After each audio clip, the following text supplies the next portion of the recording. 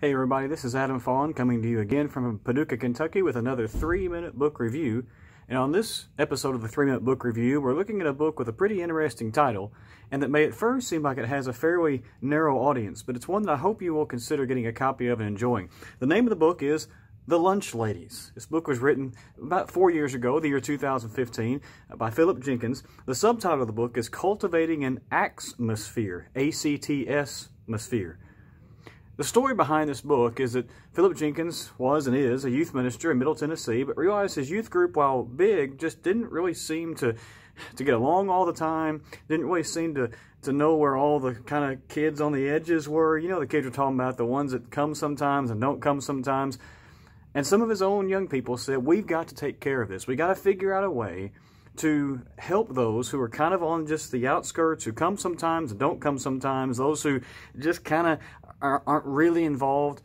And so that group of young people began meeting from time to time and discussing specifically how they could help this young person, that young person, what they could do to serve those young people. And the whole idea behind the Lunch Ladies is everybody gets served. Everybody gets what they need as they go through the line at a cafeteria, for example, or the school lunchroom.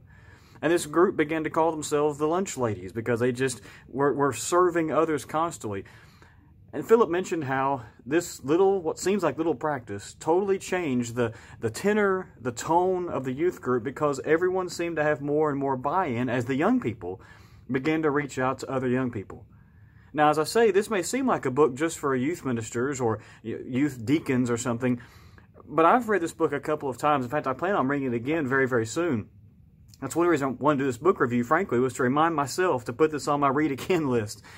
But it's because it reminds me of the same concept, whether it's in a youth group or a congregation, of being the people who always are willing to serve and how that just draws people in.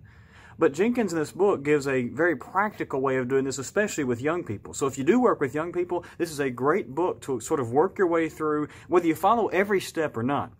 It's a great sort of template that you can tailor to your own particular situation, your own congregation, your own youth group. It is a wonderful read, even if you don't work with young people, though. This is a great book to remind us of something that we need to make sure we're constantly doing, serving one another and looking out for those people who just kind of always seem to be on the edges and don't really seem to be always wanting to be with us. I hope you'll get a copy of The Lunch Ladies by Philip Jenkins. A great book, not just for those who work with young people, but if you do work with young people, I think you need a copy of this book. I think you'll greatly, greatly enjoy The Lunch Ladies. Even though it's about 4 years old, still very practical, very helpful. In a book you'll find a great deal of encouragement from. And Philip, frankly, is also hilarious, so you'll laugh a lot as you read through the book.